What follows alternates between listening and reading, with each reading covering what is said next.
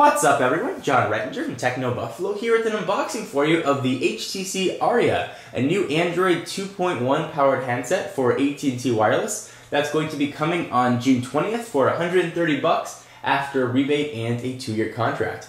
This is made by HTC and is one of the lucky HTC phones to be using HTC Sense, so you can get all kinds of cool widgets and a few more home screens. So we'll go through the specs as we continue the unboxing here. This is a much needed phone in AT&T's lineup. It sort of is a prosumer model phone, certainly above their other Android offering, the back flip. Let's go ahead and do the unboxing. This just came from HTC and AT&T.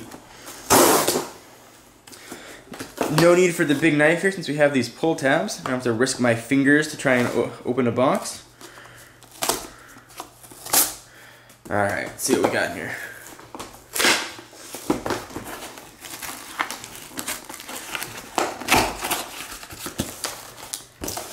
Have some press material, quick start guide, push that off to the side, and again we'll go through the specs as we continue the unboxing tour. Alright, this looks like this is a pre-production packaging. It's certainly not what you're going to get when you buy the device in the store on the 20th or afterwards. This is just something they're sending out, I guess, to reviewers. So spec-wise, again, this is running Android 2.1. It has a 3.2-inch HVGA, of course, multi-touch capacitive screen. It's got inbound Wi-Fi and support for the new 7.2 megabit per second HSPA network that AT&T is starting to roll out. It's powered by a 600 megahertz Qualcomm processor and has 512 megabytes of ROM and 384 of RAM, a micro SD card slot, and evidently a 1200 milliamp hour battery, which is supposedly going to keep you going for about 6-ish hours. Let's go ahead and start the unboxing. So there is the device itself. Push it off to the side for just a moment. It's very small. Let's see what else you're going to get in the box, or what I think you're going to get in the box. So HTC looks to be continuing its colored innards and battery scheme, and this time we have yellow. So there's a 1200 milliamp hour battery. And AT&T and rather HTC sort of standard array of accessories. Got a stereo headphones with inbound mic, and of course a 3.5 millimeter headset jack. Got your USB cable, and it appears that this is probably going to use, of course, micro USB and your US wall plug. So nothing terribly fancy there. Go ahead and push that off to the side.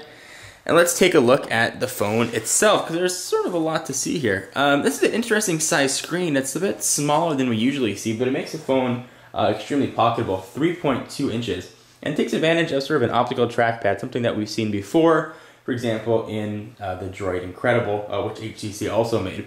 So it's, of course, a capacitive multi-touch screen. You've got your home button, menu button, back and search button, standard Android array. On the left-hand side, you've got a volume up and down rocker. On the right, you've got nothing. On the back, we have a camera whose resolution I'm actually not sure, but I will add that in the annotations. Speaker grill, these sort of industrial looking screws, which I don't assume you need to remove to put in the battery. Let's go ahead and pop the battery in and we can power this sucker on, and on the top you've got your hold and power button and 3.5 millimeter headset jack. Let's do a quick size comparison so you can see how big or small this may look next to some of its competition or friends. We've got the iPhone 3GS here. It's a 3.5 inch touchscreen. As you can see, there's certainly a difference in the size of the two devices there. We've got the Nexus 1, which is on multiple carriers. You can see the size difference there as well. And just for last, we've got the Big Daddy. We have the HTC Evo 4G, and it looks like a father and son combo here. So I will zoom out and I'll show you a bit of the thickness of the device to help you gauge it. It is very thin. So there it is next to the Evo. We'll bring in the Nexus 1 and we'll complete this smartphone sandwich with the iPhone 3GS. So let's see how the battery panel is removed here. I don't assume that you have to pop off this sort of industrial looking back, but let's see. Go ahead and see how this works. It looks like you probably have to pry it around the sides here. We've sort of seen that on some other devices. Think of it sort of like the Palm Pixie. So I'm going to go ahead and try and pull this thing off. Okay, so there's a bit of a trick to get this back off. I do want to clarify, this does actually have a 5 megapixel camera on the back. No LED flash, but it is a 5 megapixel sensor. If you want to pull the battery off, they claim in the manual you got to put your finger right in that little lip and pull off, but I don't have big nails and I can't do it. So if you take your finger and you push right in that grill and you hold the device, you'll be able to pop off the back in theory. There it goes. And I assume we're going to be looking at an all yellow back. So you've got the top off, continue to sort of work your fingers around it. There we go. So the back is off. And there is a spot there, of course, for your SIM card and a micro SD card. Let's see what size comes installed. I believe it's 2 gig. So you get a 2 gig micro SD going to be installed in the box when you purchase the phone. And go ahead and put the battery in, see if it's got any juice in it. Try and put this back cover on.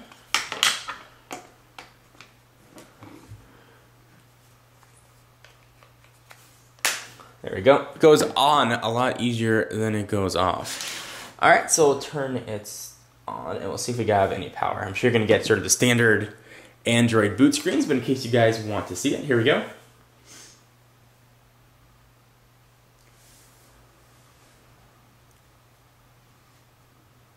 And it is a very interesting form factor to have a phone with a screen this small. It really makes it very tiny. It's especially interesting compared to sort of phones now are going larger and larger screens, like the 4.3 inch on the Evo 4G. We've seen it on the HD2 and some of the new other phones that are coming out, which get larger and larger.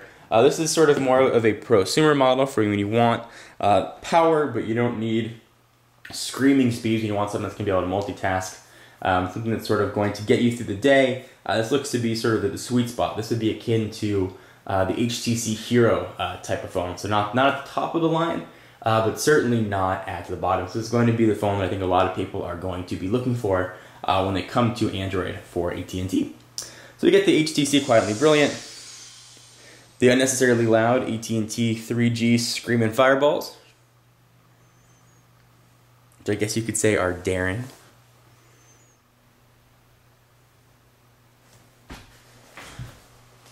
And there we have, after a few minutes, the load screen letting me know there is not a SIM card in there. You get the slide to unlock. It's going to take me to some of the setup stuff.